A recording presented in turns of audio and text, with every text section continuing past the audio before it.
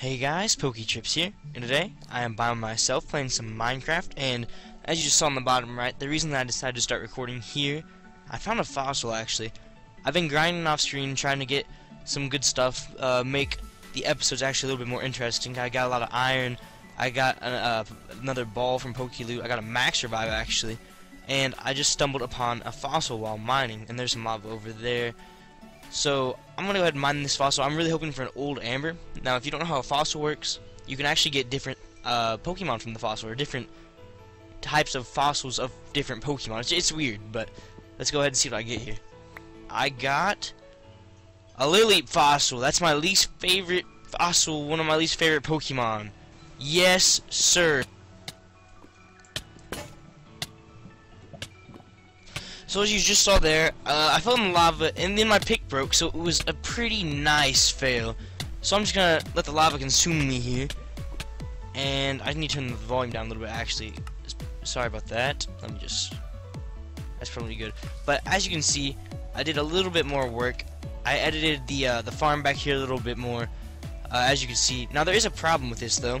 You can see that obviously there's some of this missing. Apparently you can only place like 20 apricorns in a chunk.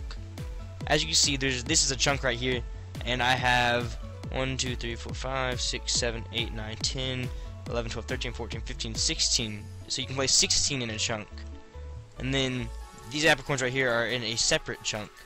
So I could probably place some more apricorns over here, and eventually I could all make it more efficient, and I could have a bunch of apricorn farms, like one chunk of yellow apricorns, one chunk of red, one chunk of white, etc., etc. So I actually did get a huge stock of apricorns, as you can see here. I'm just gonna organize my chest real quick, and then I'll be back with you. Okay, so as you can see, I did get a bunch of apricorns. I got a bunch of other stuff too. You can see here I actually have a mega stone, because if I could talk, Riley and I, since I want to be grammatically correct, were playing on the server earlier, and he killed a Mega Venusaur, which gave him this Venusaurite and a Mega Stone, and he doesn't want the Venusaurite, so he gave it to me. I'm gonna go ahead and heal my Pokemon here while I'm talking. But yeah, as you can tell, I did get a Staravia. I trained up Pokemon a little bit, as opposed to all of them being like level 5. I have a level 13, 20, 13, and 11. And I was really hoping on that last mining trip to find some redstone, because I really want to make a PC so I can put this pincer up and maybe catch some new Pokemon. But this episode, I'm actually going to show you guys how to start farming Pokeballs. Let me go plant these saplings real quick, and then you can see that there's a Mega Charizard Y. So we briefly discussed it in the last video, Michael and I did, but basically when you kill a Mega, you get a Mega Stone and a Mega Ring, and what you can do with that is, of course, Mega Evolve the Pokemon. But you only get the Mega Stone of the Pokemon you killed. So like, because Riley killed a Mega Venusaur, he got a Venusaurite. And their levels are like, I think 10 higher than your highest level or something. So we might be able to take on like a Mega Venusaur if we find one, because of Staravia. I'm not completely sure though. But this episode, I do, as I said before, want to make some Pokeballs. I got a bunch of wood here, and I want to make like a little side thing to the house to make Pokeballs in. If this stupid little Shuckle would get out of our way, that'd be much appreciated. So let's go ahead and show you my Staravia here. It knows its ability is Intimidate, so that's really good. Cuts the attack in half. And it knows Wing Attack, Double Team, Quick Attack, and Tackle. Now I actually do have a story about Staravia. I recently played through Pokemon Platinum. I love Pokemon Platinum, minus the HMs. The HMs are required to do anything in that game, and I hate it. But other than that, it's a really good game, and I really recommend it, unless you're a first-time player. This Shuckle might actually kill me. Oh, no, there we go. I'm gonna take all those. But, I don't dislike the starters in Sinnoh. The Sinnoh starters are probably the second best, in my opinion. But, I decided not to use a starter that Let's Play, because, I don't know, starters, I use them way too much. Use those ones way too much, at least, and I want to try something new. So I made a Starly my starter, because in the first time playing through the game, I did something similar, where I used Infernape for like the main story of the game, and then I ditched him and used this Starly that I had for the rest of the game, and it became my main guy. But yeah, I love Starly and Staravia. I actually might pick it up in the PDA, because it's still available right now, so that'd be really cool. Choice Scarf Staravia with Close Combat, Brave Bird, and all that. Or, Staraptor, my bad. But anyway, let's go ahead, and a Pidgeotto appeared, of course. I'm gonna go ahead and make a little side thing to this house.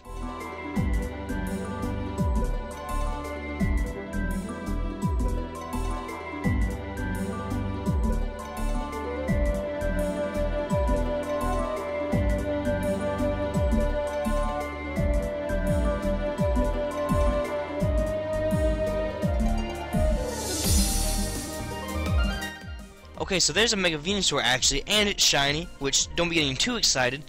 Shiny Megas are very common. It's like a 1 in 10, 1 in 20 chance, something like that. There's actually a Chimchar here, which I would catch if we had more than 2 Pokeballs. Let's go ahead and try to take out this Mega Venusaur. So the shinies are like the bigger versions of the bosses, and they're actually up 20 levels instead of 10. So we're gonna get completely decimated. And Fanfi escaped. Fanfi's a freaking legend. Thank you, Fanfi.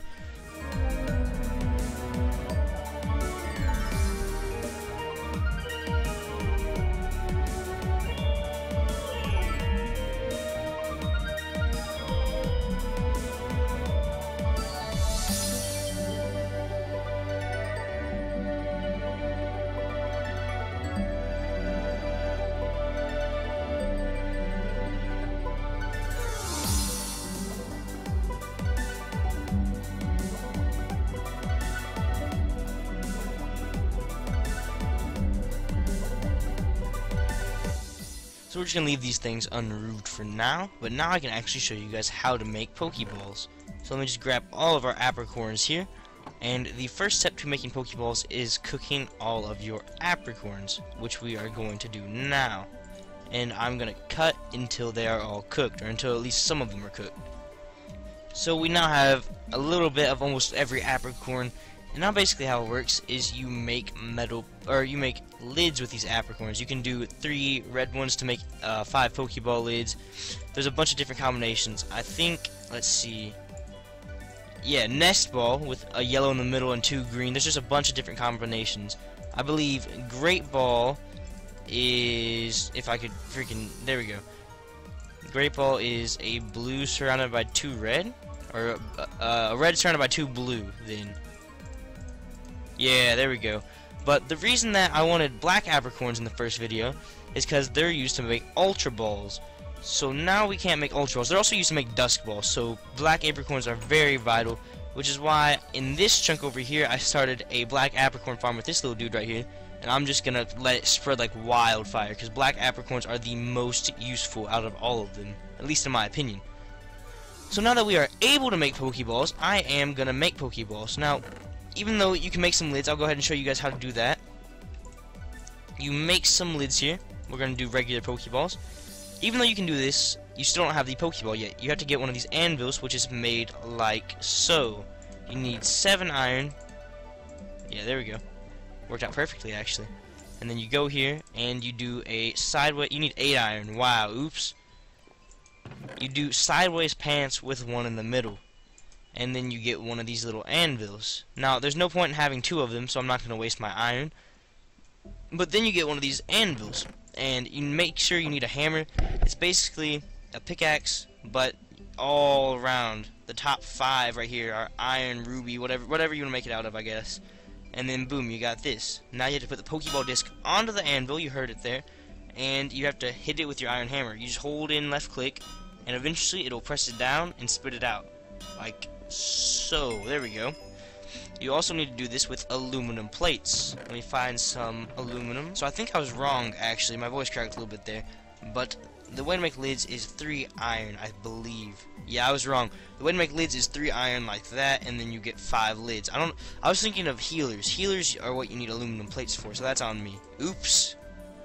Anyway, once you have all the stuff you need, you can get a Pokeball. You have to flatten the lids the exact same way as the lid. Or you have to flatten the bases the exact same way as the lids, my bad. And then once you do that, you need to make sure you have at least 1 cooked stone, and you need to turn that cooked stone into a button. So I only have 7 cobblestone here, so I'm going to need to go mine some in a second. But once this cooks, I will be able to show you how to make a Pokeball. Now, it's the exact same way for any Pokeball. It's basically a crafting recipe. Pokeball lid on the base, and then you have a button anywhere that you can have a button, basically. Observe, you put a button bottom left. I know the texture pack messes it up, but you put a button in the bottom left, you put all this there, you get a Pokeball. You put the base here, you get a Pokeball. You put the Pokeball lid under the base, you get a Pokeball.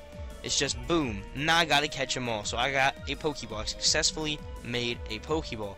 So now we can actually go out and we can start catching things. So that, I thought that was a Tyranitar. I was like, oh my goodness. So I'm actually gonna sit here and I'm gonna farm Pokeballs for a little bit. And then we're gonna head out. I'm gonna try to make some new combinations and make things easier to catch.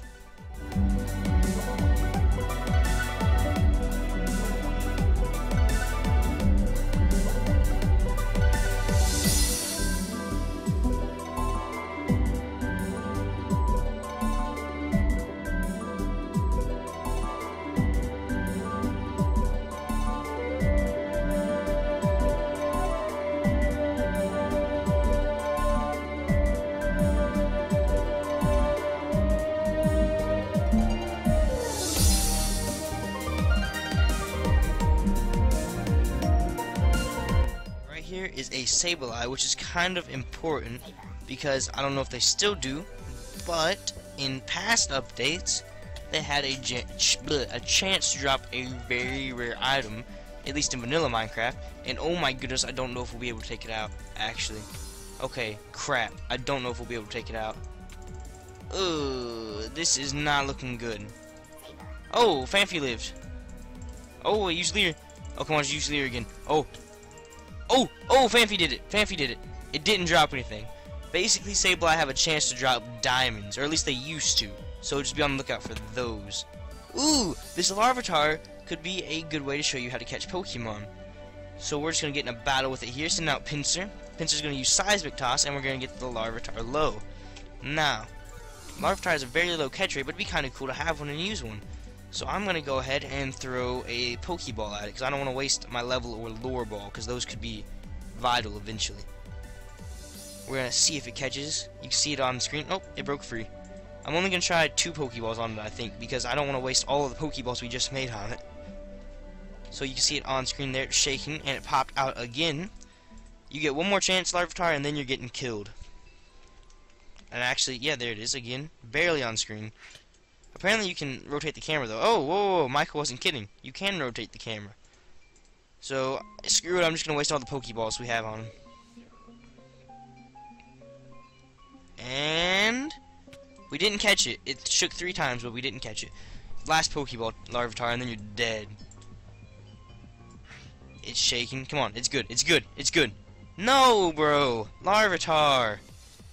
I don't even want you, but now I do. I'm gonna throw a level ball. If this doesn't catch, then I'm gonna be very disappointed, because that level ball looks really nice. And look really nice on the Tyranitar. Oh! Yes, sir! That is nice. And you get XP for catching Pokemon.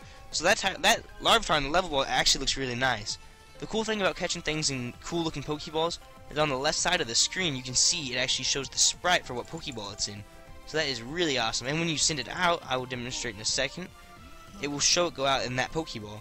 So that looks sick. I am glad we caught the Larvitar in that. I don't know why I keep saying Tyranitar. It'll eventually be a Tyranitar. I think that'll be all for this episode. Just a nice, short, quick episode by myself to teach you guys how to make Pokeballs. And I'm going to go back to grinding off-screen, making a lot more Pokeballs for us. And leave down below what you guys would like to see us do in the next episode, Michael and myself, or Cameron and myself, or any of my friends and myself. Let me know down below what you'd like to see us do, because we do need goals for this series. And for now, guys, this has been PokeTrips, logging off.